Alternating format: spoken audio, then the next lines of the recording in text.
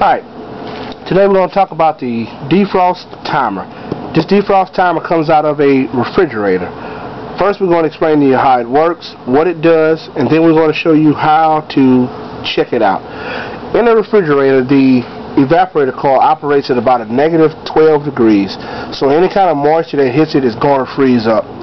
So over a period of runtime, the evaporator will freeze. When that moisture starts to freeze up, it blocks the airflow, so it then hinders the transfer of heat. So your defrost timer, what it does is, after a certain amount of runtime, it shuts the compressor off, energizes the heater melts the ice, then it brings the compressor back on, and it can start all over again. So the way it does that is, in your defrost timer you have 4 connections: point 1, 3, 2, and 4. Between 1 and 3 you have your motor. This is your coil for your timer. Once you send power to 1 and 3, the timer starts to spin.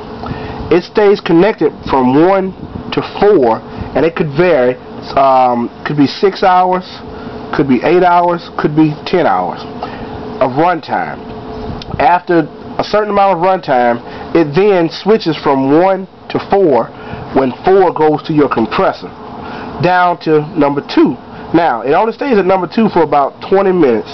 That's just long enough to get the ice melted. Once the ice is melted, it flips back up 20 minutes later, back to number 4. Let's check that out. So here's the back of the timer.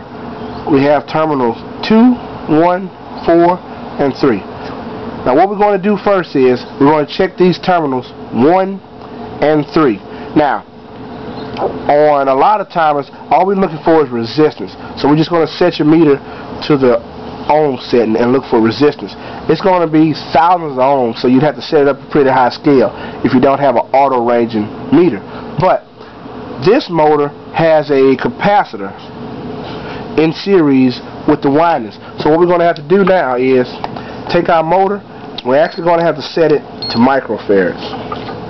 So I'm going to take it and hook up to terminal number 1. Then hook up to terminal number 3. And we are getting a reading on that. So this coil and capacitor on this is good.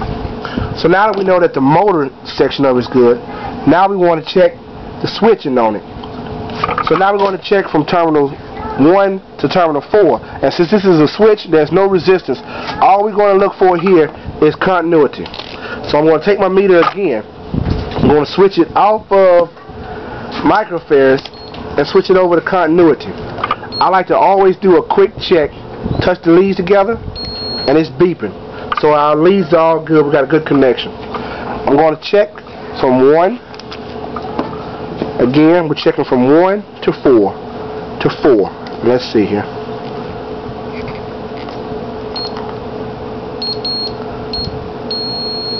So from 1 to 4 is good. Now, you can bypass that 10-hour time by taking your motor and manually spinning it. You hear that clicking? That's just bypassing all that time. That's that 10 hours of run time. Now you're going to hear a main click here in a second. Now, that click we just heard, that's turning from 1 to 4. This arrow here just flipped down to terminal 2. So now we're connected from 1 to 2. So we should not have a pad from 1 to 4. We should now have a pad from 1 to 2. So we already hooked up to terminal 1. Let's check terminal 2.